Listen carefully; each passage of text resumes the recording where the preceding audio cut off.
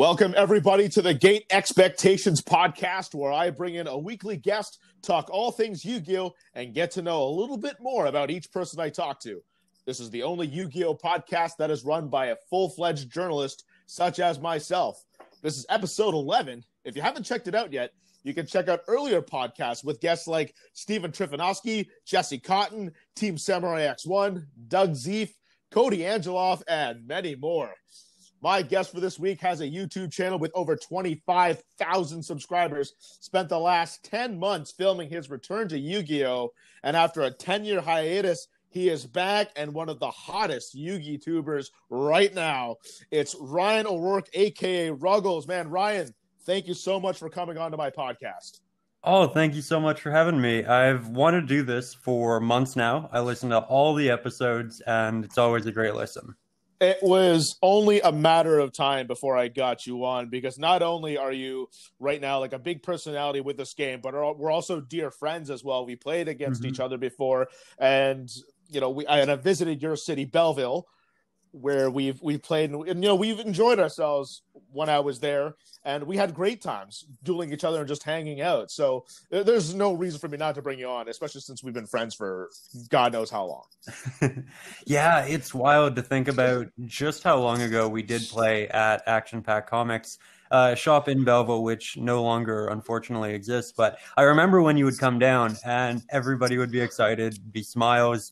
And I just felt you brought such a good atmosphere to that shop. So, I mean, I always loved coming to Belleville every time because it's about an hour, 15-minute drive away from where I am. And I made so many friends there, and I love playing with the community there because when I first came there were so many different players to play.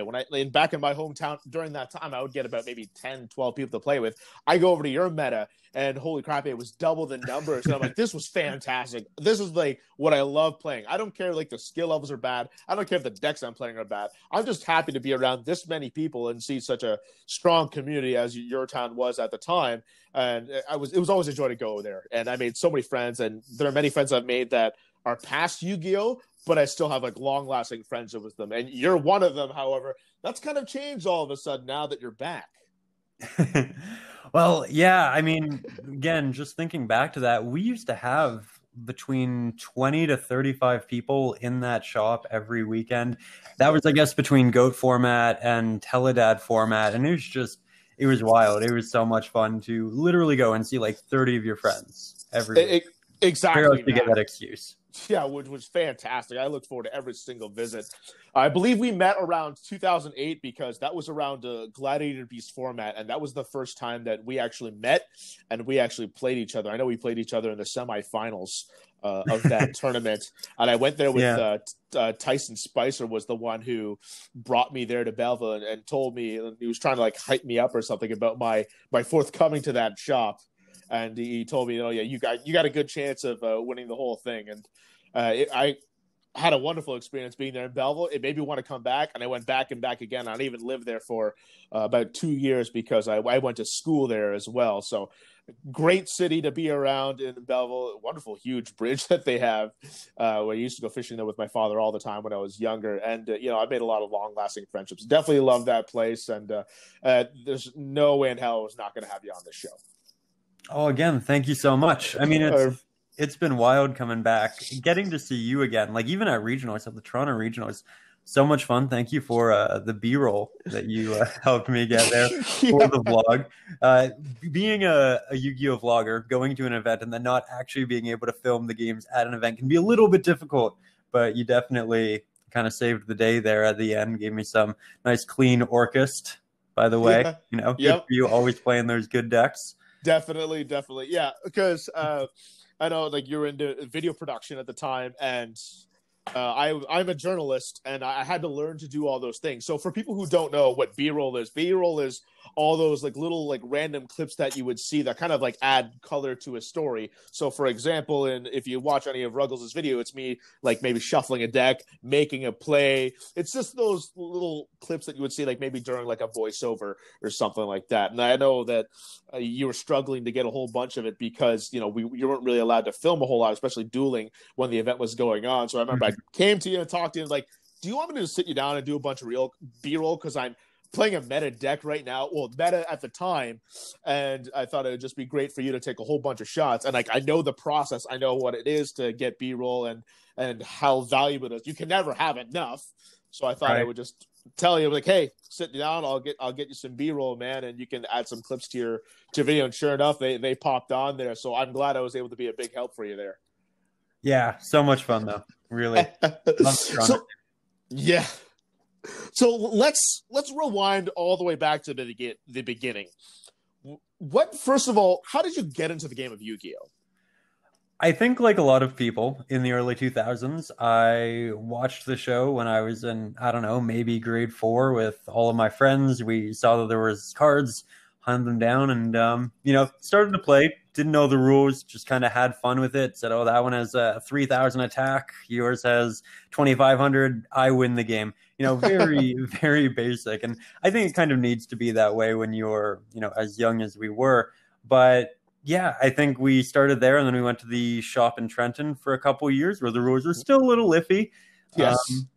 And then Ryan Kane, who you are very familiar with, told me about the shop in Belleville. And then, we actually started playing a bit more competitively at the end of GOAT format. But yeah, like a lot of people, it was the show. Yeah, and for those who don't know, Belleville is about 90 minutes east of Toronto, so we're not too far off. So making those kind of regionals are pretty easy for all of us to attend, by the way. And I love Ryan Kane. He's a great guy. Since my last name is Bowie, he always nicknamed me Boo Boo Bear, like from Yogi Bear. So we always had this little thing where I'd tell him, man, we're gonna go swipe a bunch of picnic baskets today. And we'd always make that joke. That's adorable. I love Ryan. He's a great guy to hang around, and I've partied with him, hung out with him a bunch, played cards with him. Great man to be with, and we've traveled to several regionals together, including Ottawa. And we had to play each other one round, which sucked. I didn't want to play him. I hate playing local friends at regionals. The only time I don't mind it if it's like the stakes are high. Mm-hmm. Then I don't mind it. At the last Toronto regionals, Ryan and I, we ended up playing each other in the first match. It was, I think we had 300 people at the regionals, but we played each other round number 1. You never guess what deck he was playing. Think back to the last Toronto regionals. Give me a guess. If I had to guess him, my guess is he was probably playing Danger Thunder. Mystic Mine Burn. Oh, right. He didn't tell me about him wanting to play with a control deck because he doesn't really care when he goes into these regions. Although he's actually topped one Toronto regional before, like top 8, which is funny. But given the amount of care he actually puts into the game, which is not a lot. He just likes to play for fun and just kind of joke around. Oh yeah, for sure. Yeah. Great guy though, nonetheless. And then you left Yu-Gi-Oh for a while. So what made you leave? I played up until the end of high school for the most part. And then when it came time to go off to university, I went to OCAD-U in Toronto, majored in fine art, and then minored in film. 2 things you'd think you never get a job in. But, then YouTube became a thing, and both of which were fantastic. But yeah, so I went to university and I just said, you know what, I need to focus on this. I want to focus on friends, enjoy kind of growing up like that. And then I got out of that and I said, okay, we're going to build a business and that's going to be the focus. And then once I'm done that, I can have some fun again. And that's really just been the journey and the call. And I felt like I was finally at a place where I was making good money, business was very healthy, and I could have fun on my Saturdays, reconnect with friends. Yeah, well, you have a very successful alternate YouTube channel as well called Stay Creative Painting with Brian O'Rourke. And over there, you even have more subscribers on that one than you do on your Ruggles channel, over 238 subscribers. Tell me more about that channel. Well, that was born because while I was in university, I came across a couple of different painters online. Lisa from Lockery Fine Art, Martin Whitfuth uploaded a couple of videos, and they just uploaded themselves painting. I thought that was really interesting to see their process, to see them as artists create. And I thought, you know what? I'm minoring in film. I might as well make some videos. It's kind of a good cross between my major and my minor. And I started uploading them. People asked for different types of lessons, so I started catering to that. started a couple series, got consistent, and then all of a sudden it was like, oh, that's a living. Okay, great. And I just kind of continued to pursue it from there. How were you able to build such like a large following and demographic, considering you have so many subscribers on that channel? I think that whenever you're building really anything online, consistency is really the greatest asset. And I know that might sound kind of funny to anybody who watches my Yu-Gi-Oh channel, but that's not really something I've taken all that seriously. I put a lot of love and care into it, but I didn't choose to approach it like I would a business because I wanted it to remain quite fun. But I think if you are going in to create content really on any level online, setting out to upload something at least once a week is really big. That is something I dedicated myself to over the years of the painting channel. And because of that, we were able to get to almost now 250,000. I think we're going to do it in the next month and a half. And every time I look at all the thumbnails of those videos, I feel like you're a younger, like buffer, Bob Ross without the afro. I mean, you have the angle there, and you can see your massive right bicep in there. And we all know from watching your videos that you also work out as well. So when I said that you were the hottest Yu-Gi-Tubers right now, I meant that ambiguously. I meant that both in terms of looks and in terms of trending. Wink, wink, I appreciate that. I do. Yeah, that's fun. A couple of us have talked about doing a little Yu-Gi-Oh calendar, something kind of funny. Yeah. So, maybe one day. Yeah. Well, the thing is, you told me that you studied film, and when I watch all your videos, I said to myself, one of the first time I watched your video, I'm like, this is some of the best video production I've seen go into a Yu-Gi-Oh video out of all the Yu-Gi-Tubers I've ever seen before. And I have to wonder, that's got to be part of your film background for you to make these kind of videos. Because I see that, you don't, there's not a lot of time in between. Sorry, there's a lot of time in between each video you make. But as you said, there's a lot of time and a lot of love that go into each of these videos. And I see all the work, and I've done video editing myself when I was in journalism school. Yeah, it takes a lot of work, and seeing all this kind of production that you make, it's stunning. It's beautiful. It's well narrated. It's well voiced. Like, everything is so pristine and so calculated when I see these videos. So I think that plays like a really vital role for you when you built your popularity on this channel. Yeah, when I got back into Yu-Gi-Oh, I saw all of these really fantastic different channels talking about deck building, talking about the meta game, talking about, what packs you should invest in, all of those great things. But something I felt like there really wasn't much of was high production vlogging.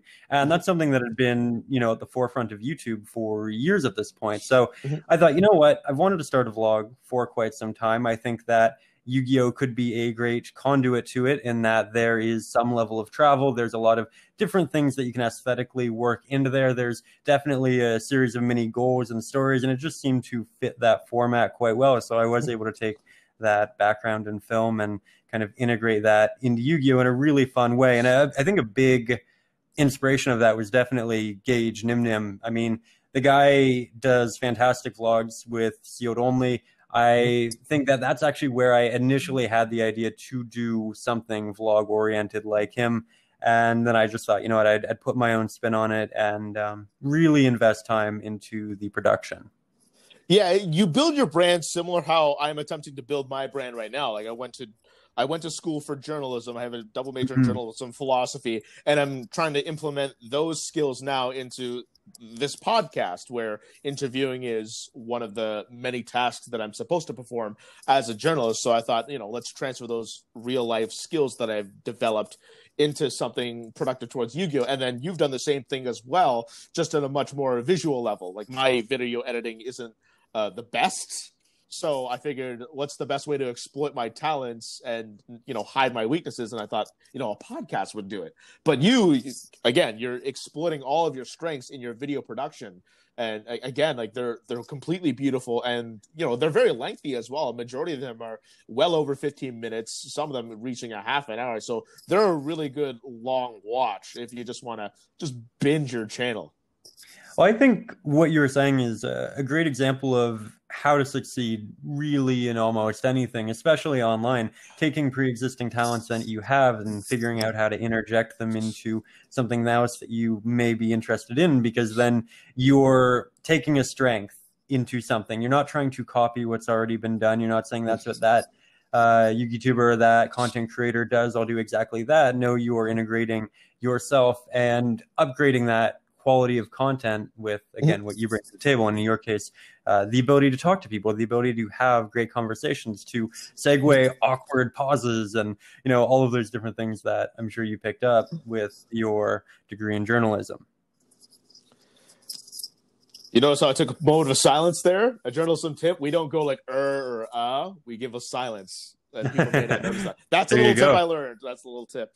I like it. Yeah, that's exactly it though. It's applying those wonderful skills, and some people have like wonderful personalities, like really ecstatic personalities, kind of like Triff and Team Samurai X and Sam. They got wonderful personalities. I've met them both in real life, talked to them in real life, legitimately how they are. They're legitimately that way. Yeah. And I'm sure you can testify that too, because you've done a lot of collaborations as well with several other Yugi tubers as well. As you said, Naheem is one of them for sure. And I'm reading on your YouTube channel that his sealed only challenge and Revs Z Cards, Yugi from scratch was a big part of your inspiration in returning to the game. Could you tell me how that came about? Yeah, again, I was just looking at different content online, kind of remembering the good old days, having that nostalgia.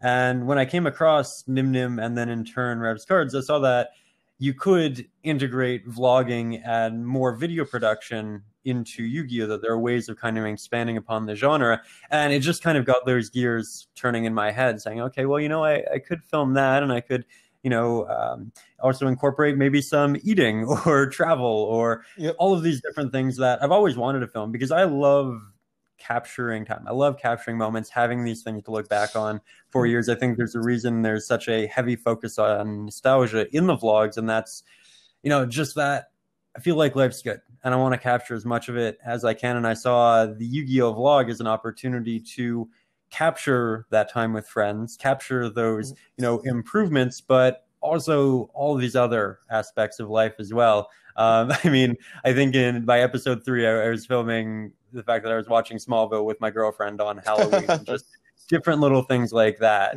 I also think make channels like all the YouTubing ones a bit more personable. And I think that's also something that there wasn't too much of when I got into YouTubing. The fact that these are actually people, that they have lives. It wasn't, fully explored in that way. And I definitely saw something special there with what Gage is doing. And I wanted to kind of further that idea.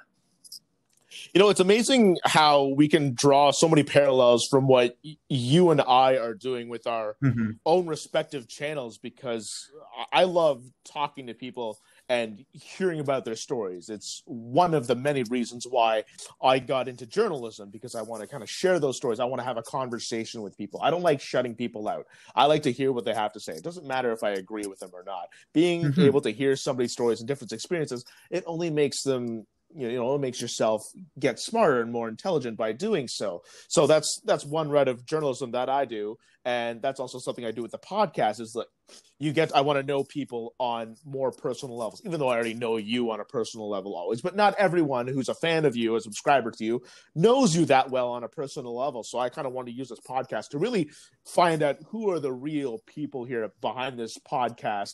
And this is what your vlog is. It's basically a dip into your life in and outside of Yu-Gi-Oh! Like, you've shown us about your art, you've shown us about your work at Benjamin, your girlfriend, and just your daily life with hanging out with your friends in Belleville, which most of them are also my friends as well. So it's a great way to examine and analyze your life, almost like a TV show, almost, just to really get to know deep down that all of us are human as well, and we have lives outside of Yu-Gi-Oh! It's a intriguing side of a person to see. Yeah, and I think back to your podcast and the fact that you don't always just talk about Yu-Gi-Oh! I think one of my favorite parts in your conversation with Jesse Cotton was when you two were talking about traveling and eating, and specifically how some of them wanted to go exploring in a different country and some of them didn't, taking some different wrong turns. And just hearing about all of that, it adds so much more context to the game, to these events, and it's really interesting. I love hearing about the personal side to the game and the players. Yeah, because I wanted to bring something different to every single episode that I do, because I don't want just the same episode about getting someone's opinion on the current meta or their deck or whatnot. I want to hear their side. This is a profile about the other person. I want to know more about you, Ruggles. I don't want to know about your opinion on the meta. Of course, we can talk about that if we want to, but I want to know the real you. I want to explore avenues that no one else has decided to go into, which is one of the other reasons why I wanted to do this podcast, because I have so many friends in this game, but I know that I have many friends that I don't know so much outside of the game. And I know that I've had some friendship diminish because they've quit the game, but there are a lot of friendships I've retained even while they quit the game. So it's just a part of human life that you really want to know somebody like outside of it. And I thought this was a great outlet for it. Yeah. So, and again, I never knew that about Jesse either, that like he was so interested in, in history and sightseeing. I mean, I thought that was a bit of an eye opener, and I thought it was pretty intriguing as well. So maybe we can dissect and know a little bit more about you as we go deeper into this podcast. Sounds good. Sounds really good. So you decided to vlog your entire return to Yu-Gi-Oh! And it took you about 10 months, and holy heck, it took you 19 weeks worth of filming to get it all done. But you don't have anything else aside from just vlogging. So why did you decide to vlog your whole entire return? Again, so much of it was just wanting to capture those moments. So 10 years down the road, I can look back at the shop. I can look back at myself, my interactions with my friends. I can remember the game and these times in a very real, tangible way. I always loved taking pictures, and it just seemed like the next step forward to continuing to do that, while also practicing my ability to film and, create quality video content, while also just actually learning the game. So it was kind of a win-win-win scenario. Yeah, and during that way, you've built such an incredible following in such a short amount of time. I mean, getting over 25,000 subscribers in a span of less than 1 year is absolutely impressive. How can you attribute the success that you've had with your videos up until now? Okay, I love saying this, and he'll deny it every time I do. But please. A big part of it, I believe, was Farfa. Someone sent me, or rather, someone sent him one of my videos while he was on his stream, and he decided to watch it. And he, showed the probably 700 people concurrently who are watching the channel. Then he tweeted about it. He left a really nice comment. He shared it. And he, I think, really got the algorithm going, because after he did that, the video started to get a little more traction. Then Simo, DZ, if they saw it, they shared it. And I think a really big part of the channel's growth wasn't necessarily my talent, to be honest, but more so the community just being incredibly friendly and embracing it, sharing it, helping me get it out there from the beginning. Because when you have, the really the largest content creators for Yu-Gi-Oh! On Twitch and YouTube, they've got your back, they're sharing your content, it's kind of hard to fail. So I really attribute that initial growth very much to Farfa, and some luck as well. I think, success happens when opportunity and luck meet. And, we put in that hard work, and it all worked out. So yeah, just having good content and then getting lucky with great people finding it. I find that that's a really big deal and a major factor nowadays for anybody who's starting out small and trying to grow themselves. It's endorsements from like all the other bigger players as well, that they're endorsing like a big quality product, because there's so many people that try to do a YouTube channel, that try to do their own little page, try to do something, and there's so many that fail or just don't do quite as well, and it's really hard to find a diamond in the rough per se. And, luckily for you, somebody, thought that you were really well, got you to Farfa, he enjoyed your content, and then all of a sudden now, boom, you're getting all these endorsements from everyone else. And now, again, 25,000 subscribers later, look at you. You're a big powerhouse now. You've rubbed elbows with a whole lot of Yu-Gi tubers. I've seen you with a picture with Team Samurai X1. That was a big picture after regionals. And I know you guys endorsed each other, I believe on Instagram as well. So I know that's a really big deal as well. So, so for you now, who's starting to grow, how do you find yourself endorsing the smaller guys who want to try to get big? Because I know you're endorsing one of it, who's also a good friend of ours, Mario Felice, who has his own gaming shop and channel, Mario's Gaming World, as an example. Yeah, I think that's a great question and something we should always really be considering. I definitely find different creators that I like, and I share them amongst my friend group. One person, actually, Milano, you've probably seen his videos. I'm sure everybody has seen his videos. Great guy from Toronto. Really just so sweet. He started, and, whenever he posts anything, we try to share that about, get it to everybody. Always, like, share, comment, do all of that, get it going in the algorithm. And I think that's really the easiest way anybody at home can help a creator they really enjoy. Leave comments, leave likes, ensure that all of those little interactions are happening on those videos so that they do get picked up, that they do get more in that related tab. It gets out to more people, because I know whenever I would upload, I get so many people noting that, it was at the top of my related tab, and that's how I found you. It's at the top of my related tab, and that's how I found you. And I have one friend who notes that he showed him one video, and now every time I upload, despite the fact that he doesn't watch any other Yu-Gi-Oh videos, that I end up right there. And it's just because of that, people going out of the way to help with those interactions. And that's definitely an easy way of going about it. I'm also putting together a couple of collab videos that I don't want to talk too much about, because it's kind of in the next wave of what the channel is going to be. But you'll see some smaller creators, some larger creators coming together, doing some pretty cool things. Did you ever imagine yourself becoming as successful as you are now with your videos? That's an interesting question. I think I've always been a confident person. I think that if I really put my mind to something, I can find real success with it. And that's kind of just how it's always been. So when I got into this, I expected at some point to have a rather large channel. Because I've also been on YouTube for a decade now. I've built a couple of channels, found real success with them. And you learn how to do it. You learn the different tricks. You learn what's important, how to kind of maneuver around the platform. And so I expected at some point it would occur, to be honest, but it all happened so much more quickly than I expected, again, because of great people like Sam, Farfa, DZ, CMO, all of them just really making it take off.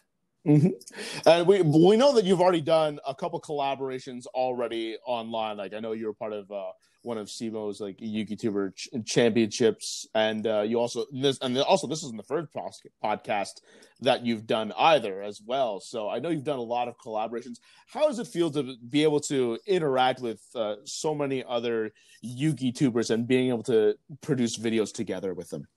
Oh, it's so cool. Honestly, I thought that it would be less exciting, maybe less dramatic than it is initially, because in the art world, in the art space on YouTube, I do talk to other creators who have 200, 300,000 subscribers, and it's regular conversations because we're in the same business. But for whatever reason, with Yu-Gi-Oh, having the opportunity to talk to these guys for the first time, it's always just special. It's special. I can tell right now I'm getting a little tongue twisted just thinking about all the different really amazing interactions. I've told the story a couple of times on the vlog, but at my first Toronto regionals, someone taps on my shoulder.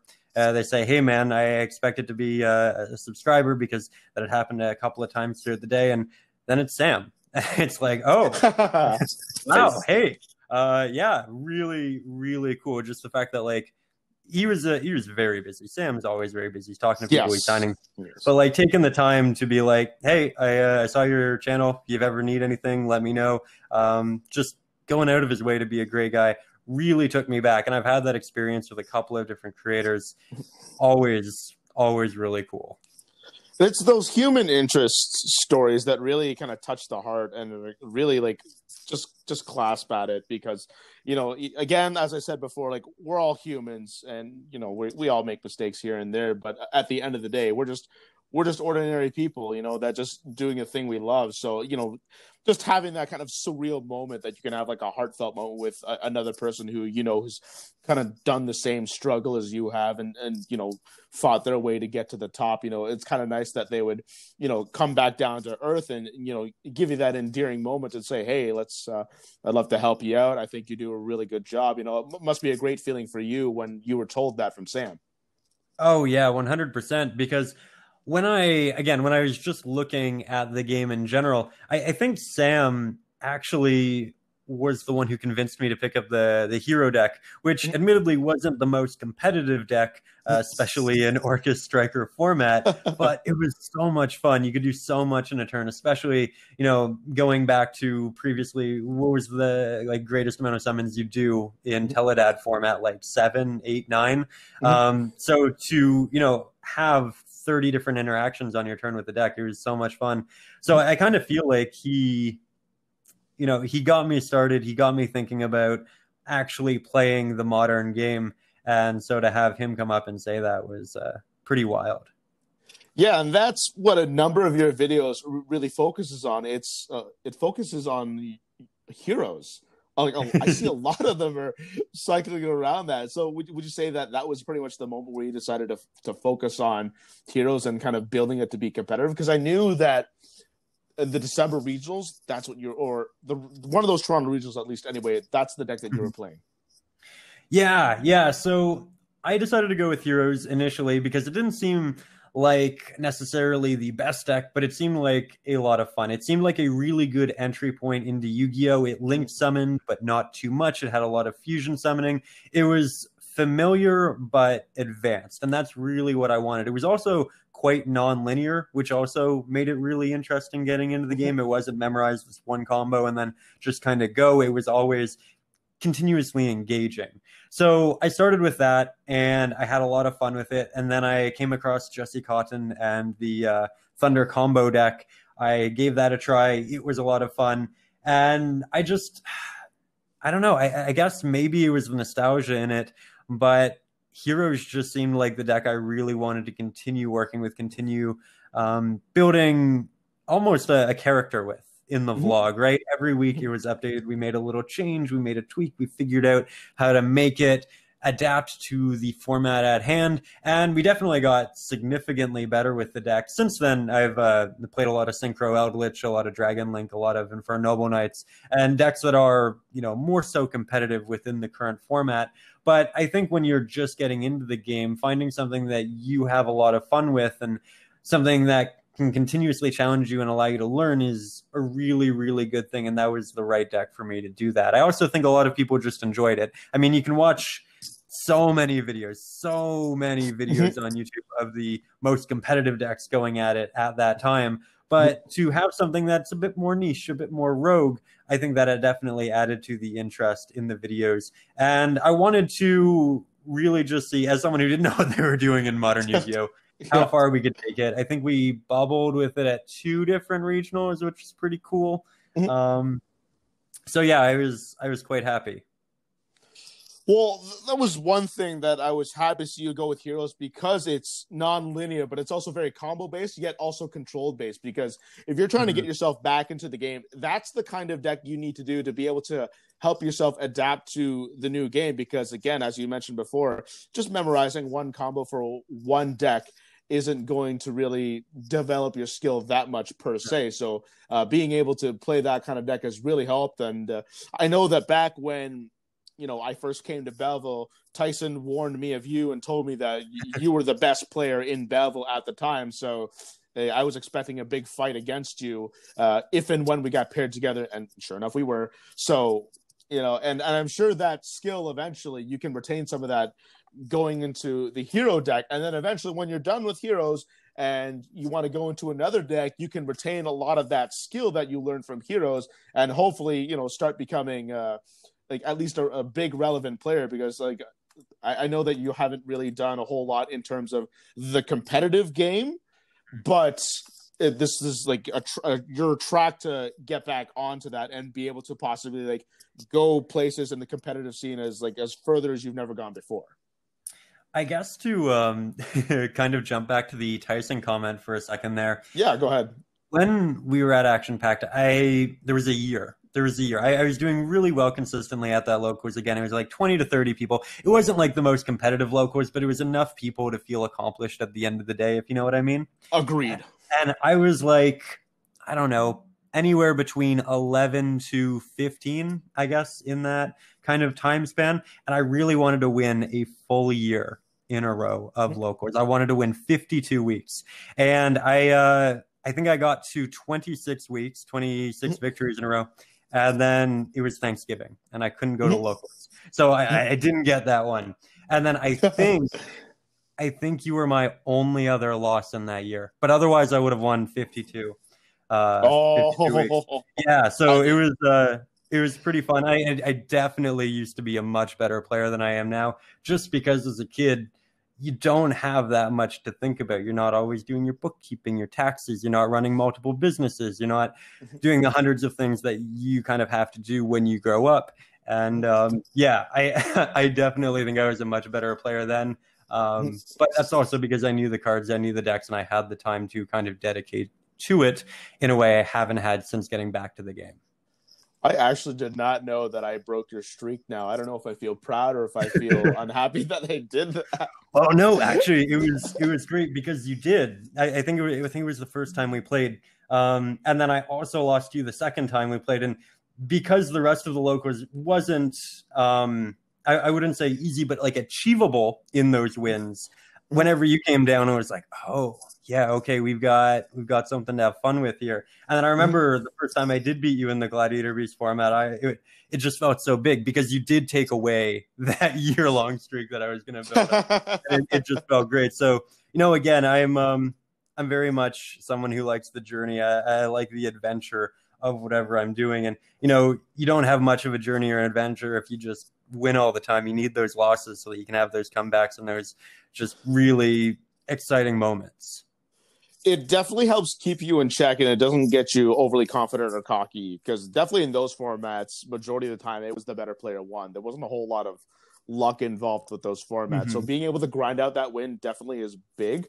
I have a small anecdote myself. I won't name the player, but that player is a big name back in the day, and I could never beat him. But when the stakes were the highest, we were in the last round of regionals, and we were both on the bubble. It was winner would make it in, loser goes home. I had never topped a Toronto regional in my life, and I actually 2-0'd him and topped the first regional in Toronto that I ever had. And that was the first time that Toronto moved from 8 rounds to 9 rounds due to attendance. So after I won my 8th round, I'm like, I'm going to top. Oh, wait, no, there's another round. Shoot. And then I saw who I was playing. I'm like, oh, my God, this person is one of the best in the business. And I'm like, I have to go against him. I have a losing record against this person. Oh, God. But it felt so satisfying when I got that win. So, yeah. But to a much smaller scale, I bet that's kind of how it felt when you finally, bested me. Yeah. Yeah, 100%. 100%. Yeah. It was a big moment. It was exciting. Yeah, because that's kind of it's kind of a monument to all the work and research that you put into to be able to and that drive to get yourself back in the competitive spirit, knowing that, okay, I can be beaten. I want to get better. And then when you actually beat that person who beat you before, it's it's satisfying. Yeah. Yeah. And I think back then I was really lucky. I got to play with all the big boys. I think you, Tom, and everybody else, Ryan, you guys were probably 20. I don't know. I was 14 though. So being able to play with the big boys and actually, finally take that win was really exciting. Also, when you're 14, everything's just absolutely wild. You don't know anything yet. It's all exciting. And I've been in your shoes exactly, because I started the game when I was 15. When I was and then 15, 16, I had these several guys who came from a different town that was just not too far off Campbellford. For the Ontario locals who know that place. And they would come over, and they were easily 7-8 years older than me. And then they beat me perennially. And then I finally got to best both of them in the playoff rounds, and I won the tournament. And it was such a gratifying feeling just being able to beat them. It felt so rewarding. And being able to overcome that mountain again, when you beat me, it was I'm sure it was that same feeling, just as I beat that unnamed professional duelist that I had at regionals. Exactly. And, to kind of harken back to a conversation we were having previously in the podcast, why choose vlogging? Why choose kind of recording the whole journey?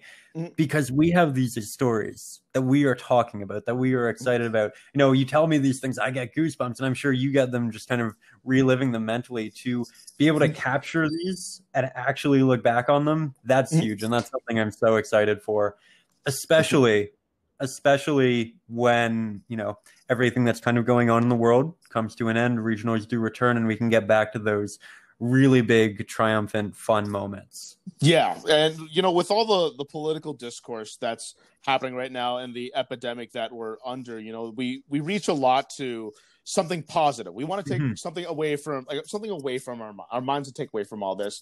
And this is kind of one of those outlets, is being able to relive this nostalgia days and the good times. And we know that the rough times aren't going to last forever, and it does get tough for a lot of us. But being able to live back on these fun memories is definitely something to kind of hold on to and just give yourself like a nice temporary escape from reality. It's like watching sports or something, or like maybe watching somebody like stream video games like that. It's just a way to escape life for a little bit and just kind of enjoy yourself. And I think that's what you and I are kind of doing right now with these videos and these podcasts. It's being able to relive and retell the stories that we've had, maybe, when we come back and watch these like 5-10 years down the road. Exactly. Yeah. And I do think escapism, especially now, is incredibly valuable. I mean, when everything did get locked down and, we just couldn't see people for months, here in Belleville, we started a Discord server and we played online. We had our own little locals every Saturday, and having that excuse and that opportunity to still talk to just so many of the friends every single week, it was huge mental health wise. I feel like it really kept us together. It ensured that we were, staying with the game. And I really, really credit that in these times to, I think all of us feeling a lot better than we would have otherwise. Yeah, I definitely agree with you on that one, because it was really hard times when we had to go in a quarantine, and it was very unfamiliar territory for almost everybody. So being able to grasp onto something that we needed to to bring some positivity to our lives is definitely a big deal. And when I watch your videos too, like I know all the people that are in your videos, and it's nice to see them kind of grow and just kind of live their lives, like when I'm not around, watching them too. And that's a great outlet for me, because I used to live in Belleville. I know all these people, they're all my friends too, and I just love kind of seeing that side of them as well, which is a big reason why I love watching your videos, along with the video production quality, and of course that it's you and we're really good friends as well. So that's big thing. Yeah, exact same way with you on the podcast. Wonderful. So let's dive more into Belleville locals, because every person has their own locals that they grew up with, that they made friends with, they kind of built on their lore, or the skills that they have. And now I've seen the evolution of Belleville when it comes to shops. We've seen them go through several different shops. We've seen them go through action-packed games, and then we had Good Sell Comics, we've had P Market, we've had Scallywags, and now it's finally evolved, and now it's to Mario's Gaming World, where both of us know Mario Felice. We know he has his own YouTube channel. He's a pretty cool guy to be around. I enjoy playing him. He gives me a great duels as well. So what made you decide that you wanted to show that side of you, like your own locals? Because I'm gonna, truth be told, I don't think anybody around here knows anybody else from Belleville aside from you. So why? So not to be offensive or anything on that part, but why did you decide to showcase all your friends in your own local in the manner that you did? I think a lot of that was honestly for me personally, because these are people that I'm getting to know. These are people that I know at some point are probably going to be good friends. And I think back to playing with guys like Mario or Jonathan Lynch, 11 years ago. And I wanted more pictures. I wanted more time with them. I wanted to be able to capture that. And I think that getting all of those very personal moments, while they might not immediately connect with everybody who's watching the vlog and video, I know they'll connect with me. I know they'll mean a lot to me, and that's a clip that will be important down the line. I also think that over time, the audience can build a connection with different people. And there's kind of an ongoing joke in the comment section of the vlog that Gannon and I are kind of the protagonist and the antagonist of the series. I'm not going to note that either of us is one or the other. So I think different people have their favorites, but frequently we find ourselves in that top two scenario. Sometimes he takes it, sometimes I take it. And I just think that having those characters just also makes it a lot of fun for everybody else. I know that while I'm not the biggest wrestling fan, you are, and I'm sure in terms of wrestling, there's all of this lore built up around these different people, all of these different past interactions, and I'd assume that it would make it significantly more interesting, and that was very much my idea and my intent with incorporating other people into the vlog. Well, two things I want to add to that. Number one, it kind of feels like a reality show of just your life and kind of showcasing all your friends. Everyone starts to kind of like almost like develop like a character on your series. I mean, I love Gannon. He's a great guy to be around. Great duelist as well. I know he's topped a couple regionals, and I love hanging around with him. And he's starting to come into his own now. But he's always had like a great personality on the camera. And then second of all, odds are we're not going to be playing Yu-Gi-Oh forever. So right. It's definitely safe to say that we'll retain a lot of friendships after this game. I mean, my best friend no longer plays Yu-Gi-Oh, and he's been my partner in crime for so many years now. But we've developed a very close relationship. We're great friends. We travel to Los Angeles almost every year together, and if and when I get married, he's going to be my best man as well. So I think it's also like a great way to kind of capture those memories of friends once you like go past Yu-Gi-Oh, because again, we don't expect everybody here to remain in the game from now until like the day they die. No, I completely agree, and it's about building those connections that can last for longer than the game can, right? Yeah. I just feel a little saddened, though, that I don't get to be directly part of your video series because I moved out of Belleville by the time you decided to come back and start doing your series, because I moved out of there about last year in May is when I moved out, and then you came in a couple months later too. But I still feel like Belleville is like is as strong as ever now, especially with Mario's new shop, and then now that you've brought it, you kind of like put it on the map a little bit with your series because you talk about all your friends on it, and our friend Mike Tremere would also post all your videos on like our little personal Discord chat, and I'm like, like Ryan put a video series out. Looked at him like, oh wow, like these videos are actually really good, and holy geez, he's got a lot of subscribers. He's really popular out there. Good for Ryan. I was so happy to find out how popular you were when I started clicking on your videos. I'm like, oh man, like Ryan has really made a name for himself. I'm proud of this man. And again, like we're good friends, and we've been friends for a while. And it's great to see that your peers like really grow into their own and really develop something really cool to share with the world. And that's why I respect your product. And man, I love watching your vids, man. Well, thank you. And I guess to touch back on the conversation of Belleville, the shop, Mario, all of that, it's kind of amazing how all of that happened. I mean, you moved away and I believe started working at another shop, correct? Yeah, I still work at a card shop. It's part-time along with my journalism. I've worked there on and off for 3 years because the only time I didn't work it was because I had to go to Belleville for school. I had to go like on and off in Belleville. But right. Yes, but yeah, I currently work at a card shop right now on top of my journalism. Yeah, so you went off and you started to do that. Mario, I believe, actually started Mario's Gaming World 2 weeks before I decided to get back into Yu-Gi-Oh! Mm-hmm. And so it was actually just this really convenient thing that happened. I think the first time that I went there were only 8 of us in the shop. And, to me, that seems like very low numbers considering, Action Packed was that 20 to 30, 35 consistent number of people. But then things started to grow and we got it to 10 people each week. And then we got it to 12 people each week. And then different people started to hear about the channel. And then we had people coming from Kingston regularly. Brandon lived in Kingston throughout the entirety of the time he was in the vlog, but he'd come down. Andrew, same thing. So I guess because of both Mario and my YouTube channel, we were able to start accumulating all of these different people within like 2 hours worth of a drive. And right before everything kind of got shut down, we were consistently around 15, 16. So not the biggest numbers, but we were able to pretty much double it in like 4 to 5 months. And that was a really, really fun thing to build with Mario as well. Which is amazing growth to see in a shop because, first of all, I know the Kingston Meta, which is another hour east of Belleville. And it's a much bigger city, over 100,000 people there.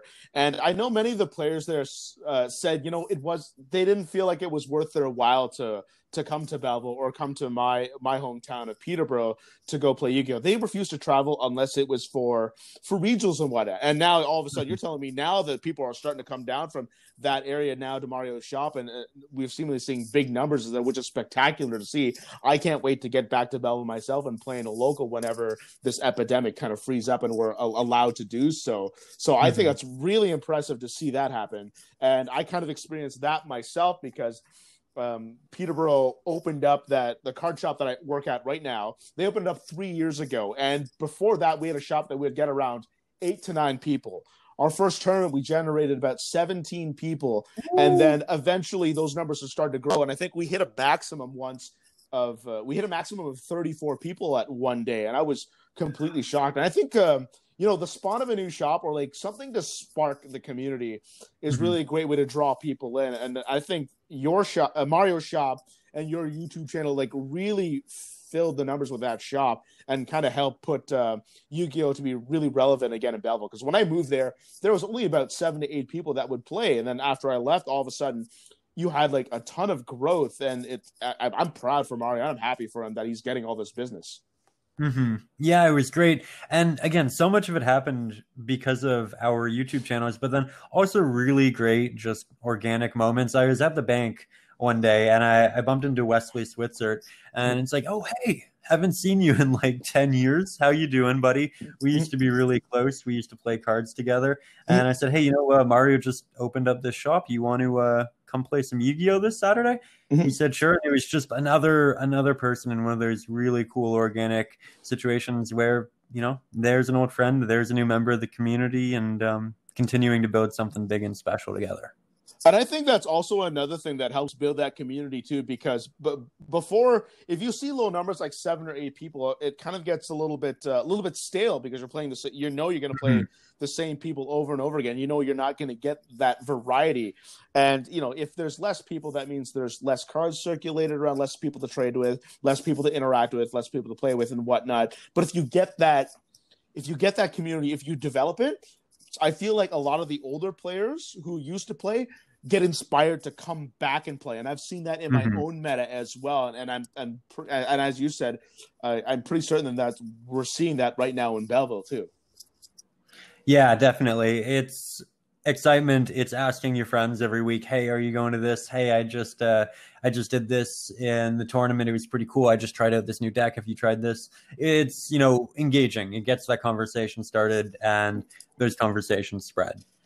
Yeah, because when I started playing Yu-Gi-Oh, but even before that, I should say, I was a fan of the show like you were, but I didn't want to get any of the Yu-Gi-Oh cards because I didn't know people that played, and it was like way back when Pokemon cards came out. Like I didn't want to collect them because I didn't know nobody that actually played the game properly. As you said, we made up our own little fake rules, and I didn't like that. But when I found out of a group of friends that did play Yu-Gi-Oh! And that there were tournaments that I could play in, the very next day I bought myself a starter deck and got myself immersed in the game, and I haven't stopped since then. So I think that's definitely a big spark to the locals, is just being able to just have people to play, because that's a really important thing, because you can only do so much online before it kind of gets dissatisfying. That's why we kind of crave being able to play with a lot of people in person, because you also develop a lot of personal connections with it too, and even long-lasting friendships that are a part of it as well, which is I think a lot of people are missing, because that there are several Yu-Gi-Oh players that may be socially awkward, or they're just not quite they're very introverted and have trouble making friends and whatnot, and being able to finally interact and people accepting them in is a great way to kind of help them come out of their shell, in other words. Oh, without a doubt. Yeah. I think that this game can be incredibly healthy on so many levels, mental health wise, getting people out of the house, getting people to interact and make friends and have those social experiences, really practice talking to people, right? Because not everybody is inherently fantastic at that. So yeah, I think that, it does a whole lot of good. It really does. Yeah, because on the surface, Yu-Gi-Oh, to most people, it's a hobby. You know, it's a game that we like to play, and it's something that we like to enjoy. But it requires people. Well, for the most part, unless you play video games, it requires people to interact with, and that's the thing. It's a social game. It's something we like to do. We get to meet new friends, and I think that's one of the joys of Yu-Gi-Oh. Is just going out there and meeting so many new friends. I mean, I met my current girlfriend right now through Yu-Gi-Oh. She doesn't play anymore now, but that's how I met her through it, because I was working, and she happened to play there with her ex-boyfriend at the time, and that's how we started. We started clicking, and that's how I had my best friend. That's how I made one of my close friends, where if I had decided not to make a connection with him, I wouldn't have went to a Shonen Jump Championship in Columbus, Ohio, if I hadn't have done that. So, it's just making those little friends here and there, and you make a bunch of travel buddies. You get to go to all these wonderful places.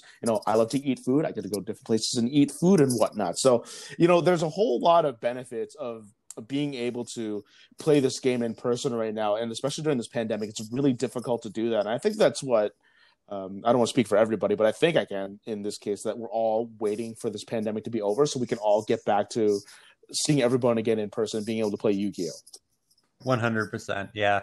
I think there is very little as satisfying as being at a regionals and having someone come up, say, hey, I really like the channel, and then just having an opportunity to talk with them about their journey, what they're doing. That's a huge highlight, and I can't wait to get back to it. Yeah, because I feel like when you play online, there's not much of a human factor involved with it, because almost everyone's kind of hiding behind like a username that you may not know of, and it's not as casual, it's not as lax. I find like you can, and there's a lot of maybe like insults that might get rolled around in trash talking between players, but you don't really do that a whole lot when you're playing in person. You're not a keyboard warrior at that point. You get to have a genuine connection with the person you're playing, and I'm friends with maybe like 90-95% of my own Yu-Gi-Oh community, and I'm pretty sure that's going to be roughly the same percentage for you with everyone you interact with at your local. Yeah, definitely, for sure. Yeah, so like I've had a couple of people come into my house, and we played some Yu-Gi-Oh before, and everybody always keeps telling me that they're so grateful that they are able to play a little bit of Yu-Gi-Oh again, and that they can't wait to be able to like play like tournaments again in real life. And I hope that this when this pandemic is ready to be over, like I don't want it to be over prematurely, of course, because I don't want to go through another year without playing in real life. Everyone's going to be so relieved to be able to play, and I can't wait for it. And I also can't wait to come back to Belleville and play with you guys at Mario's Gaming World, because I haven't yet to been to a shop ever since he like really vamped it up. Like he had like he rented out like a very small building at one point and held it on for a couple of weeks until he had another tenant come in because his parents owned the building. But now that he has a finalized place, like I really want to come to Belleville, see everybody again, and play you guys. Maybe get another rubber match in with you, because you and I haven't played in years either. I think that sounds like an absolutely fantastic opportunity. Maybe that's something we ought to record. Yeah, I mean, I'm sure it'll end up in a video from one of us at least. I know that you have a lot of old gameplay on your channel as well. Is that still up there, or is it just podcast now? No, it's still up there, but I don't touch that anymore. I used to YouTube myself, but I fell out of it once I started my professional wrestling career, because I focused on that a little bit more. And I didn't really have a lot of chances to film at that point. I got just really busy, and I just kind of fell out of it. And not to mention, my video editing skills at the time were just pathetic, and they're awful. I was using Windows Movie Maker, for God's sake. I wasn't using any professional program. So the videos just looked bad. They looked terrible. And even after going through journalism school, even though I was taught more video editing, it's not my greatest strength. So I'm covering that kind of up with this podcast, so I don't have to do a whole lot of video editing to really kind of make it sparkle and make it shine. I can just make the podcast, and that's really the heart and soul of what my channel is supposed to be at this point in time. But I'm sure that you and I could get something together eventually once this all opens it up. I'd love to do some collaborations with you when it comes time. Yeah, I think that'd be so much fun. Definitely. That's a good game. Oh, man, I cannot wait for that, man. And I miss everybody from Belleville, man. But I'm sure a lot of our viewers right now are wondering, like, where is this place? I don't know who these people are or anything like that. But that's the thing, though. This is just an example of what our Yu-Gi-Oh roots are. And I'm sure that everyone has their own little story to tell from their own roots, from the local that they started out with to the local that they're playing now. Everyone has that kind of story, and it's a long journey, but it's a fun journey for sure. And I don't regret playing this game for a single minute of my life at all. This game has changed me, but it's changed me for the better, and I wouldn't have it any other way. Yeah, I think if we just kind of look back on the last hour of the podcast here, I think it's definitely focused on the idea of community, of having these long-lasting friendships, really being able to capture those moments, and just ensuring that while it's a game and it's a competitive game, that I think at the end of the day, for a lot of us, the most important part is the connections. And I've talked to so many pros, and it always surprises me. But, over the last 9 or 10 months, I've had the opportunity to talk to a lot of people. And I find that the most competitive players really put a big emphasis on just the conversations they get to have with people, the experiences, the travel, all of that. You'd assume when you talk to them that it would be about, what deck is the best, what's, the right type of play here and there. But so often I find that even they are more so focused on just enjoying the game and being a good person with other people, which I think is also really interesting, because I think a lot of pros have this uncalled for stigma in that they can be kind of standoffish, or that all they care about is winning, or that they're willing to cheat. All of these negative connotations.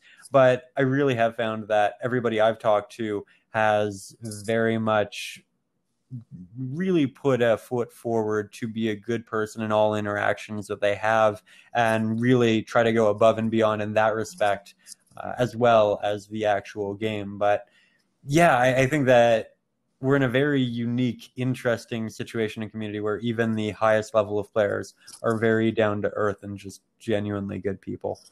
I find it really weird how that stigma is actually even placed upon these bigger Yu-Gi-Oh players, like the celebrity Yu-Gi-Oh figures that are around, because we hear a lot of horror stories about Hollywood with actors and actresses, how they just kind of have standoff moments with fans, but it's not as bad as it is with Yu-Gi-Oh, not because of the popularity, but because we keep our heads on the ground as well. And I think we're a little bit more down to earth, possibly, than other celebrities, at least. But I've talked to so many top people right now. If I look down my own list of every single episode of podcast that I did, these are all big name people I'm talking to, including yourself. But you all agreed to be able to talk with me, and that's definitely a big deal right now. And I think that's a wonderful thing that the bigger players are doing right now, is being able to share their knowledge and experience with everybody else.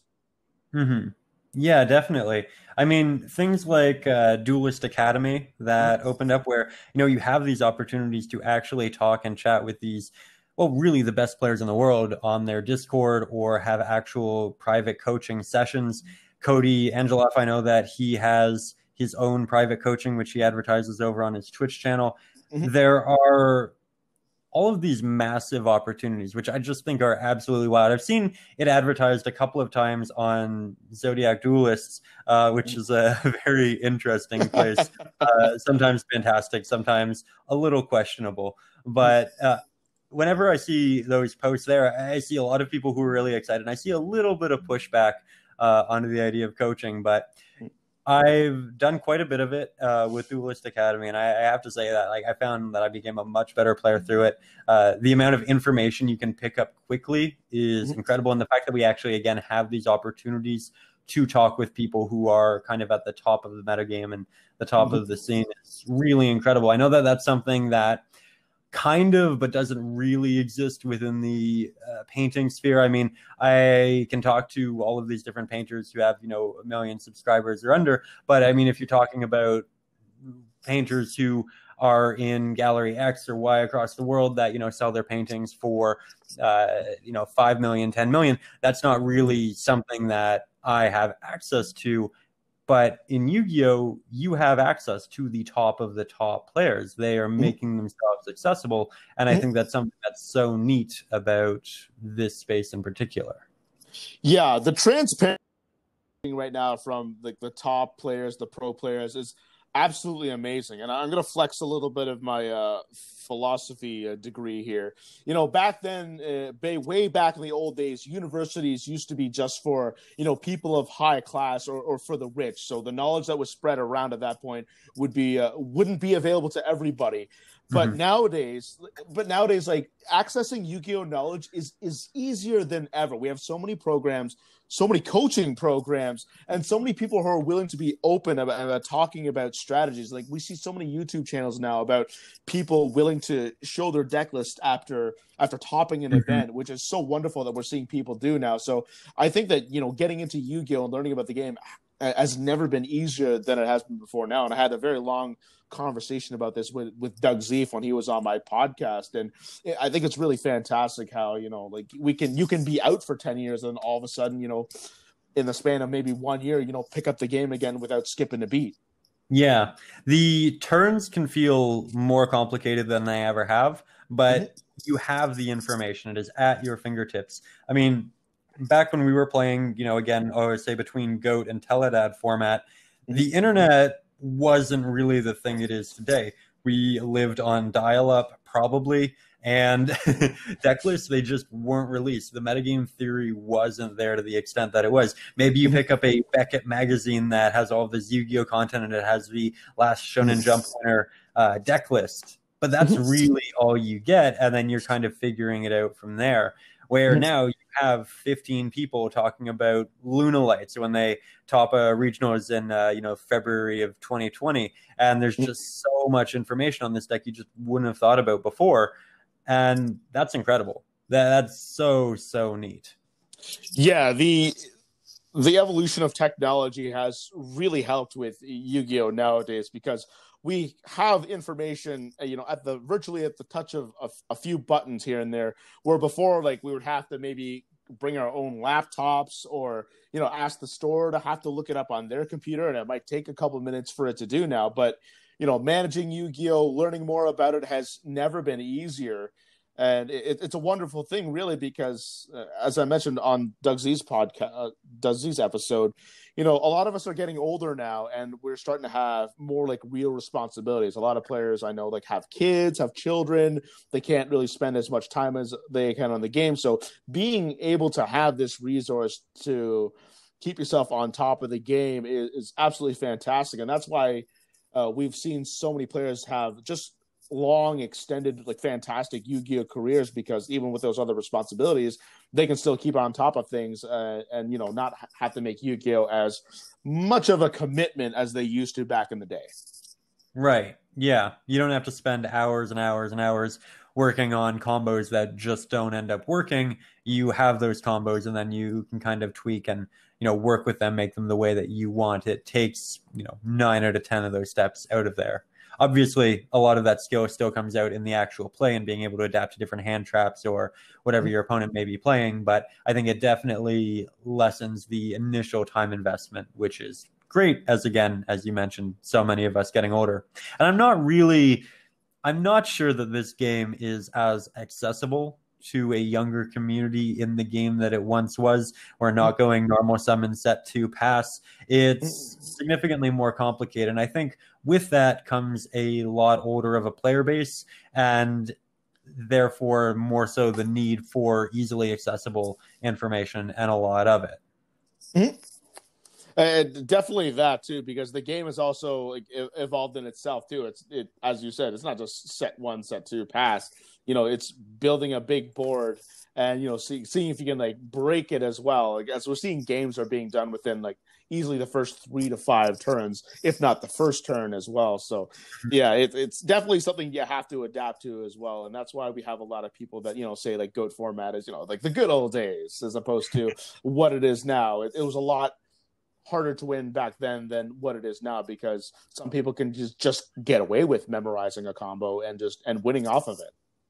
Yeah, I strongly feel that the Yu-Gi-Oh of old and the Yu-Gi-Oh of now are 2 very different games, and I almost don't feel like they're comparable. I don't feel like saying GOAT is the good old days really makes all that much sense, because I do feel that you were playing a different game at that point. And I think a lot of us need to accept that. And I know that I've personally been buying some max rarity goats, putting that deck together just for the nostalgia to play their games with the guys.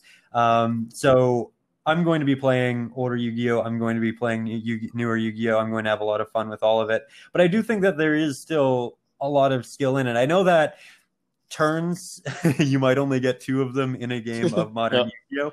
But I don't necessarily think that that's a bad thing, because within a turn, you're getting probably 40 to 50 interactions of some kind. Maybe 3 of them are from your opponent in the form of hand traps or interruptions, but you're doing as many things in a game as you were doing back in Yu-Gi-Oh! Of old, except you're doing all of them in a singular turn.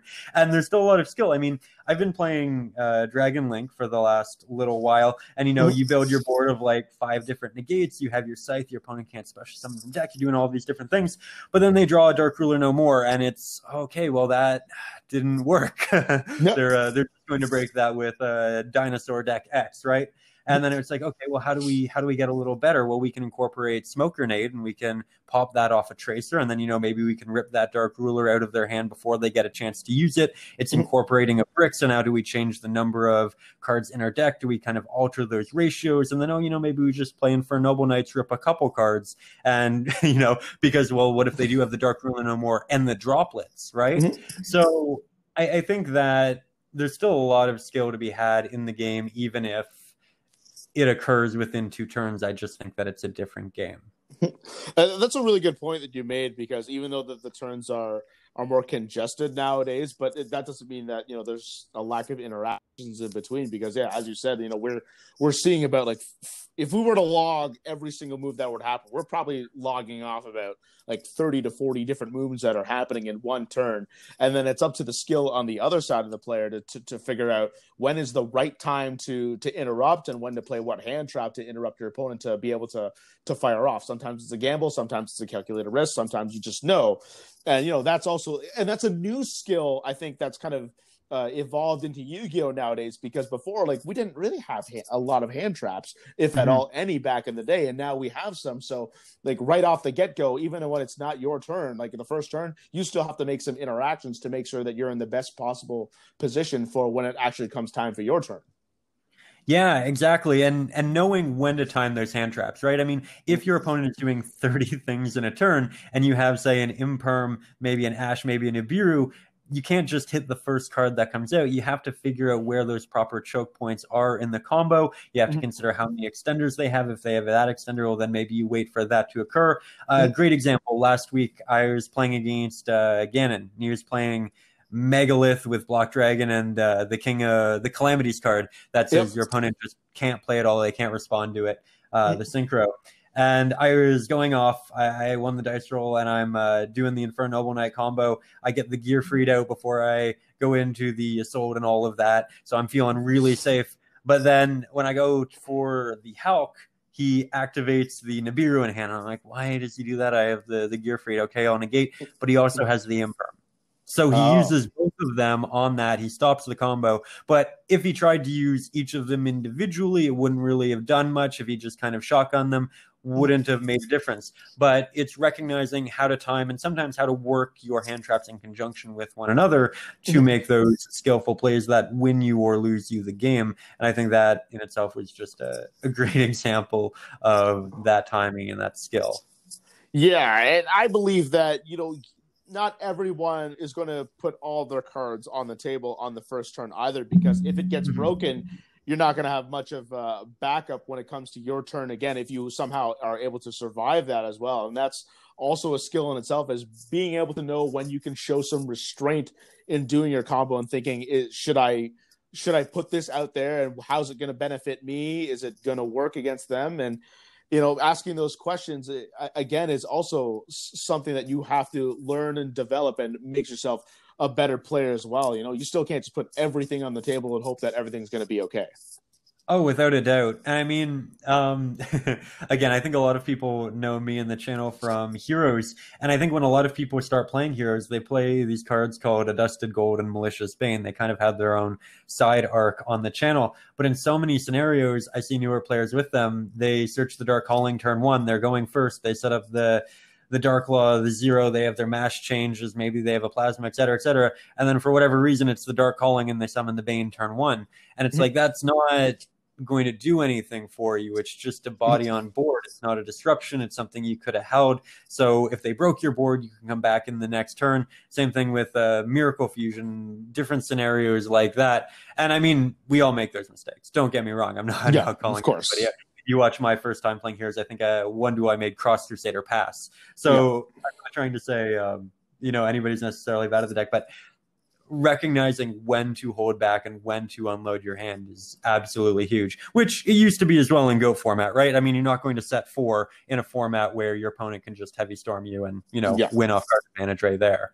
Yeah, absolutely that. And I know that there was somebody who used to go to Belleville Locals. I'm not going to say their name out loud, but I'm going to message you on Messenger right now, this person.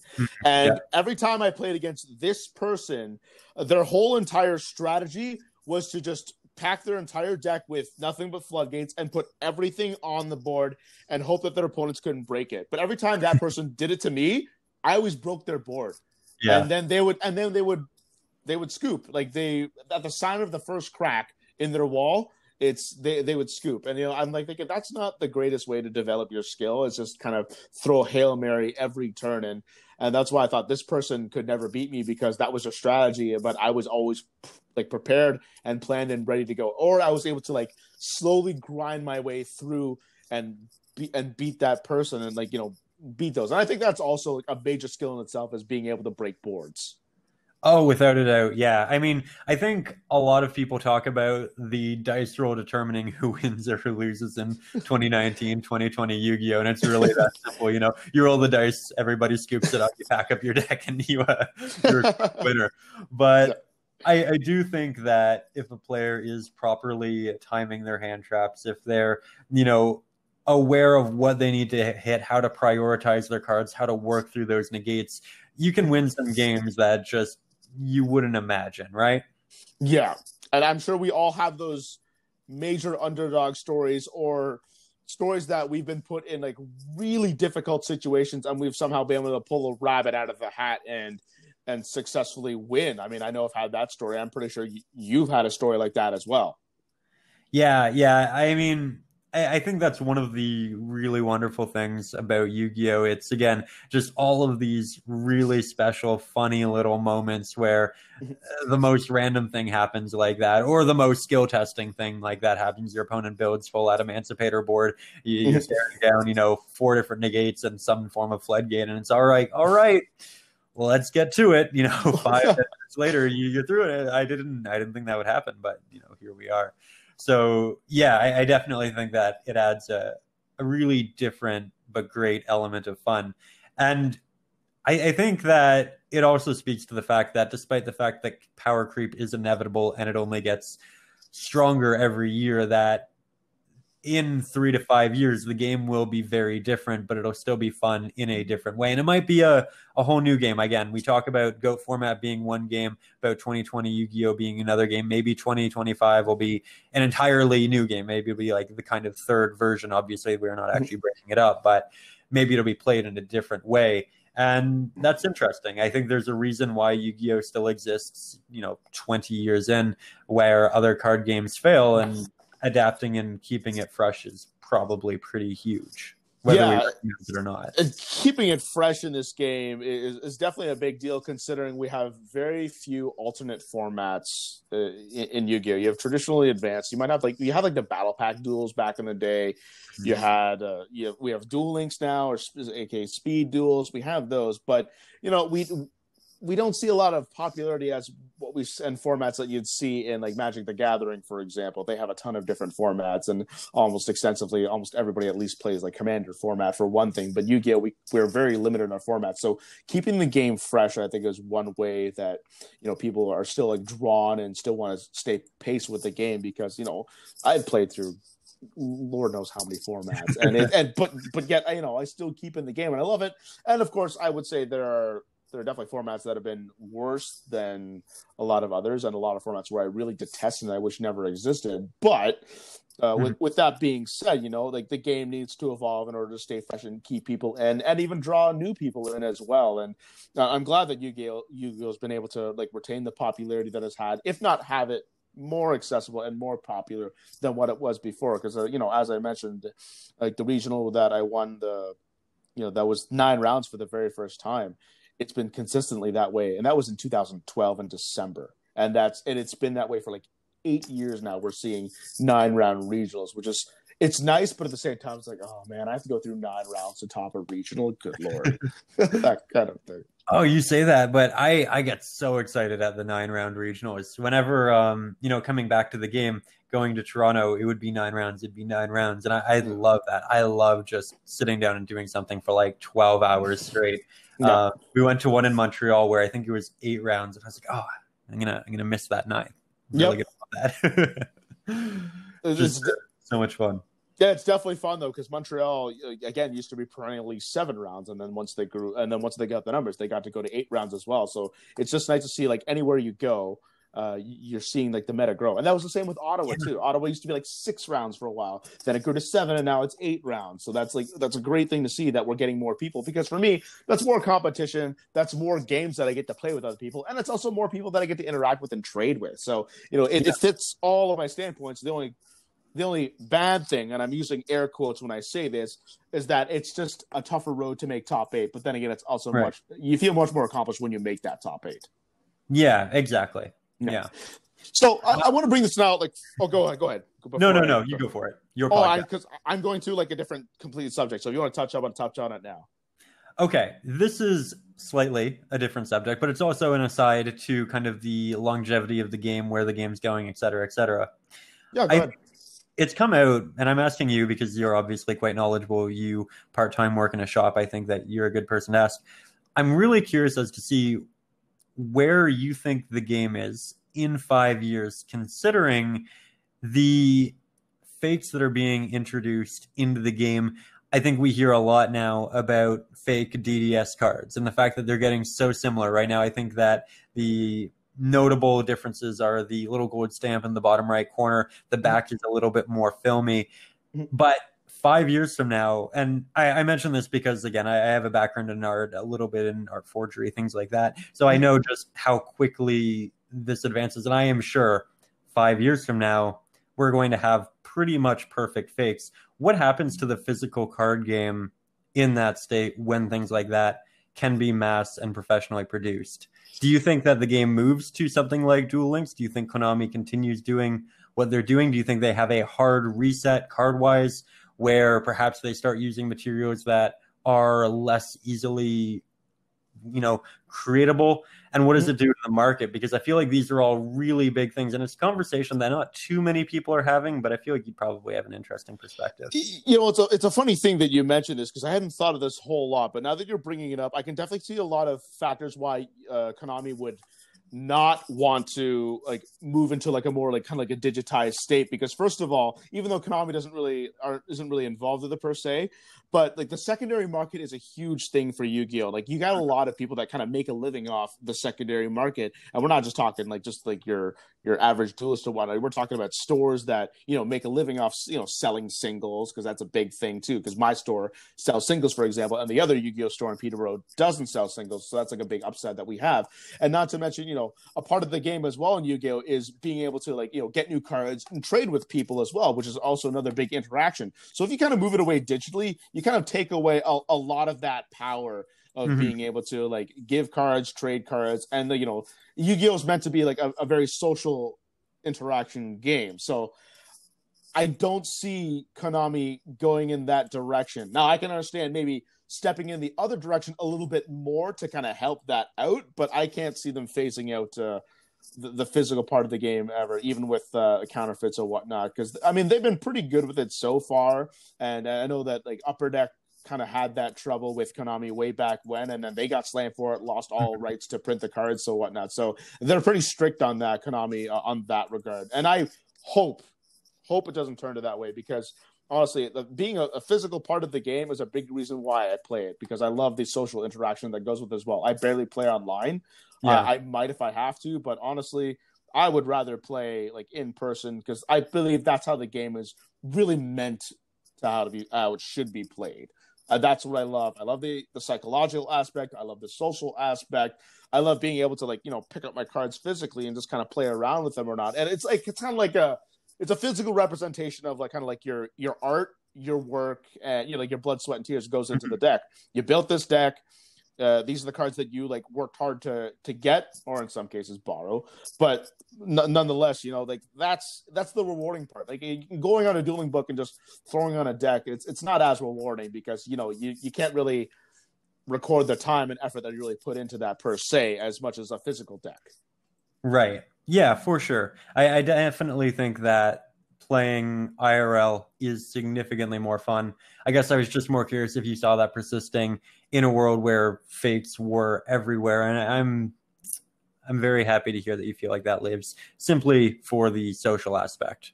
Yeah, because the social aspect is a major part of me, and I'm also a giant extrovert as well. So I like going out there and interacting with people, like talking with people. I'm also I also don't mind talking to people on the phone. I know I have a lot of friends that like will never answer my phone calls, and they say, just text me instead.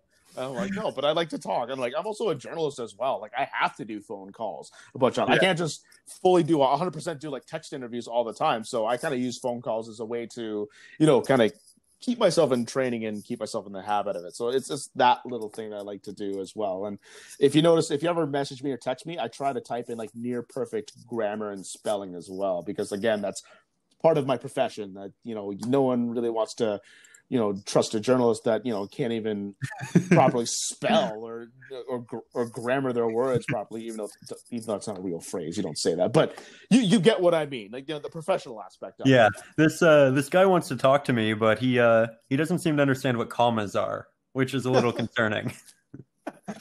I love those comma jokes that I see like all the time. Like with the Uncle Jack and the horse joke. That I always find that pretty funny as well. So, and every time I see like a grammar joke or a grammar meme, I have a grammar professor at Loyalist College where I once studied my journalism school, and I would send it to her from time to time. We'd get a laugh out of it, and I enjoy doing those things. And I actually bought Grammarly.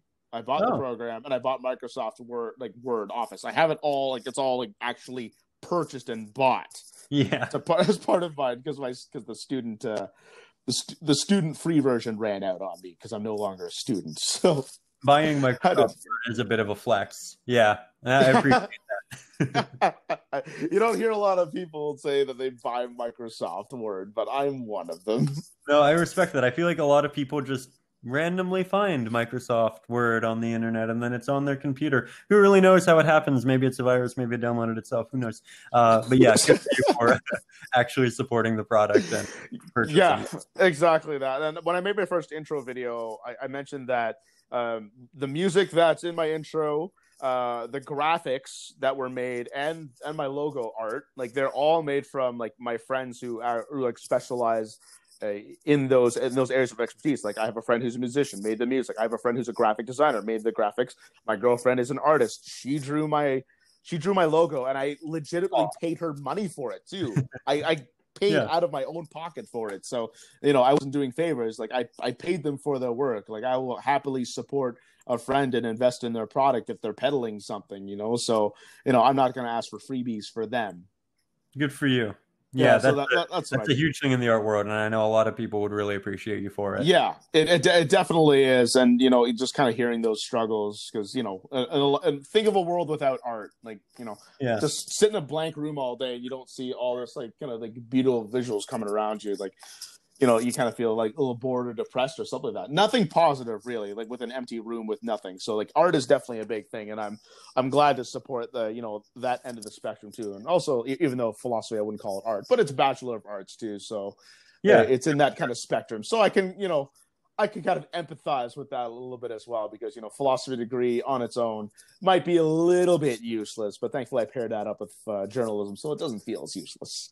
I feel like we're very much in a similar camp in that polymaths appreciating a myriad of different things, but finding ways of kind of congealing them into something that somehow renders a living and a good way of, enjoying them. Yeah, which is absolutely important. So anyone out there, please support your local artists. It's a big deal, and they appreciate what they do, because without art, it's a tough world out there. Honestly, it's a nice little escape, and it's a nice way to kind of appreciate what we have in the world. Mm-hmm. Yeah, Kraut's art is a great artist in the Yu-Gi-Oh space who does all of these tunified tokens or field centers, playmats, things like that. He's a great person to look up. Amanda Lapalm has, again, great tokens, mats, dice, all of that. A lot of great artists in the Yu-Gi-Oh community that you can support and get some really cool things from. Yeah, absolutely. And I went to one of my friends who's another artist, and she designed my playmat. Oh. So, which I also use as well. So my current playmat that I've had, my legacy playmat, they've been all been created by an actual artist. I wanted to pay her, she refused. So I'm like, oh, so I can't just like stuff money into her pocket and run away. Like, she refused. I'm like, done. Yeah. But I tried to pay her, but she wouldn't take it. So, but that was really nice of her. But then again, that's just me. Like me investing into this podcast, maybe like commit to it. It's like, all right, I'm all in with this. I spent like $400 into this. May as well actually get it running. It's a good motivator to keep me going. Yeah, exactly. Yeah. So let's bring this now full circle. You've made your series, your return to Yu-Gi-Oh! You finally made the announcement in August that you're now officially back in the game. So what's the next steps for Ryan O'Rourke, a.k.a. Ruggles? There are a couple of them. I've been doing light tests of different series, different ideas that I have, some filming here and there, throwing together mock-ups. I think I'm a very calculated person. I like to go into all of my endeavors feeling confident, having a plan, and being ready to execute. And that requires time and it requires testing. So that's really what I've been doing over the last really 2 months, because the last episode was filmed a month prior to its upload. And I want to make sure that the next step is correct. So I have 2 different ideas that I think are going to come to fruition. And they're series that I think will be a lot of fun. They're going to be quite community based. While I've been creating my channel, I realized that what really resonated to me was the community aspects, the ability to talk to friends, make those connections, have those nostalgic interactions. And that's something that I really want to focus the channel on. I thought about turning it into something a bit more competitive, because I've been picking up more competitive decks, and that's kind of what I've been enjoying playing over the last 5 or so months. I guess since the series ended. But I think that putting a focus on people is something I want to do, as we talked about. I'm going to try a couple of different formats, one of which very high production, the other one more comical. And then I'm also going to do a bit of a collaborative series, which will be quite interesting as well. But I did find that uploading the Yu-Gi-Oh! Videos and the painting videos each week was just unrealistic, to be honest. I found myself working, honestly, 100, sometimes more hours a week on it. And while that's very fulfilling and that's how I want to live, I do want a little bit more leeway. So I'm in the process of hiring an assistant who will edit my videos with me and help me ensure that we can do all of this on a very regular schedule, because going forward I do want to kind of practice what I preach, make things more consistent. But I do believe that consistency really is the key to growth and kind of success in online platforms, specifically YouTube, just because of how the algorithm works. So the next step is going to occur, I think, a month and a half. It's going to be 2 different series, and it will be very community focused.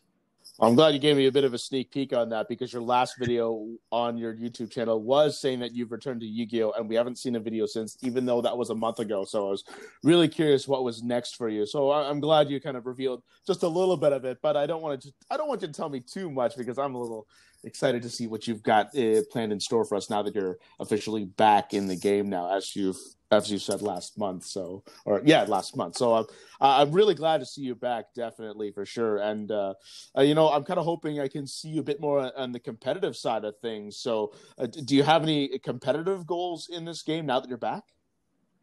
I think that I've always wanted to move on the route of topping the locals, then winning a locals, then getting an invite, then topping a regionals, then eventually someday topping a YCS. I think that's a goal pretty much everybody has, whether they want to admit it or not. Mm-hmm. But those are definitely still goals that exist. I think that Yu-Gi-Oh! On a competitive level will always be something that's very much on the back burner of my priorities. Mm-hmm. I really love this game. I love playing competitive decks. I love trying to win. I'm a very competitive person for sure. Mm-hmm. But I also think that I value a lot of other things in life more so than I do winning at Yu-Gi-Oh! So it's something that I'm going to work towards over time, enjoy, but it's also, I don't really think, ever going to be at the forefront of my ambitions. And I'm quite happy with that as, a 27-year-old guy who is building a couple businesses and just trying to do the best at life in general that he can. So, yes, I am going to try to top that regionals, and we'll go from there. Maybe, well, no, I say maybe. We're definitely going to film regional vlogs when they're back. I want to capture those moments. I want to have those interactions with my friends saved. I want to remember all of it as clearly as I can. And I want to bring everybody along for the journey. So there will be more of a semi-competitive series on the channel on and off when regionals returns. But until then, I think things are going to be more on the casual and more on the friendly side. So it's safe to say then that it's basically just a continuation of your series now that you're finally back into the game. Now we're just going to see your quest now that you're fully back and immersed into the game. Yeah, you'll see me actually know how to link summon and climb properly. You'll see decks that aren't necessarily in the rogue category. I think a lot of people actually in the Return to Yu-Gi-Oh! Series got a little turned off when I started to play Eldritch in the end there, because they had such an affinity and really such a history through the channel with the hero deck. And that's something that I really wanted to end the series with. I wanted to end on heroes. That's what we started with. That's what I wanted to end with. And I wanted to show that we'd come a long way, that we were playing pretty much perfectly, that we had things down despite the fact that it was non-linear, and that we could still bounce back and forth between more competitive builds. So going forward, well, I'm sure we'll have some videos of heroes. It'll probably be whatever the tier 1 deck is at that point. Well, it took 10 long months in order for you to hype and announce your own return, but you're finally here. You're finally back, and you have a huge following on top of that, and it really shows, that people are really vouching for you, really hoping that you would get back into it. And I'm one of those people who are, because again, you're a good friend of mine. We do have a history together, a positive history, may I add. Without it. Yeah, and I'm glad to see you back, and I'm glad to see you so successful as well. And I'm really glad that we're, finally able to have a good, long-standing conversation about it ever since you made your return. And I look forward to seeing what you're going to produce in the future, man. And when this whole pandemic is over, my butt is driving to Belleville and we're going to hang out and we're going to play some Yu-Gi-Oh! Together. I can guarantee you that once that happens. Well, hey, we have to drive up there. We have to see you too as well. That's something that I know we really wanted to do, but time just didn't permit it. And, when everything does clear up, we will have to make that happen. But really, thank you for having me on. I love listening to these. It was a pleasure to be on. Really felt like catching up with an old friend, because that's what it was. And that's what I'm sure so many of these conversations are for you. So thank you for producing a high quality Yu-Gi-Oh! Podcast for us. That's something that really hasn't existed in this space for really as long as you've been doing it. I know you don't have too many episodes out yet, but it doesn't seem like any other podcast has been able to really last this length. And it's really incredible, the people that you get on, the conversations that you have, both about the game from a competitive standpoint, but also just getting to know incredible players, their stories, what they're into. It's always a pleasure, and you're a great person to deliver it in the medium that you do. Well, I really appreciate those kind words, man, because you know that I appreciate your work. I know you appreciate mine. We're both we're both starting. We both started from the ground up. You're a little bit farther than me now. Of course, I'm still trying to get myself out there. But again, like drawing back to those parallels, you went to school for film. I went to school for journalism, and these are the skills that we want to apply and bring to the table. I mean, that's what I toot every single intro I make. I tell it, this is the only podcast is done by an actual full-fledged journalist, like a real journalist is doing this. And we're looking at somebody like you who studied film school, who knows about video production, who knows about, knows what B-roll is, who knows what visually captures the eye, when to voice over, when to speak in person, like, how to do all that. And I think that really adds a lot more legitimacy into the game, knowing that we have like actual qualified professionals to be able to, get into this game, and we can actually see it from that kind of level. It's something we've never really seen before. And now that, we're a little bit older, we can kind of see this, and it's great to see that the game kind of evolved now, that we can now apply our professional skills into this game. And I'm glad that I started this, and hopefully I can get big too. But then again, I've been putting out an episode every week, so I'm happy with the consistency of it. So hopefully if I get a little bit more bigger, and I can give myself a little bit more time, I'll try to release more than just one podcast a week. But again, man, I'm glad that I was able to get you on, man, and we were able to have like a great long conversation about it. Plus, we got to catch up too with just you and me together as well, because you disappeared from Belleville for a bit doing your life, and then I came in while you were gone, and then after I left, you came back. So we kind of missed each other a little bit, physically, but emotionally, no, we haven't missed each other like that. We've always been pretty tight together, and it was glad to bring you on, man. And I'm very happy to see the success that you've had so far on your channel. And I'm happy that you're back in the game. I'm really happy that we get to have these conversations again, that we do get to see each other at events, and that you're doing what you are, because you're doing a great job. Really, absolutely. Thank you for having me on.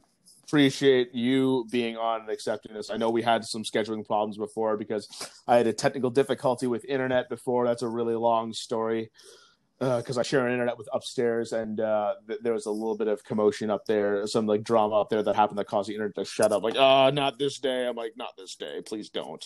But thankfully I got it back, and we were able to do this. And what a great conversation this has been. That is Ryan O'Rourke, a.k.a. Ruggles. He's got over 25,000 subscribers. Please subscribe to him if you haven't. All the links to his channels will be down below.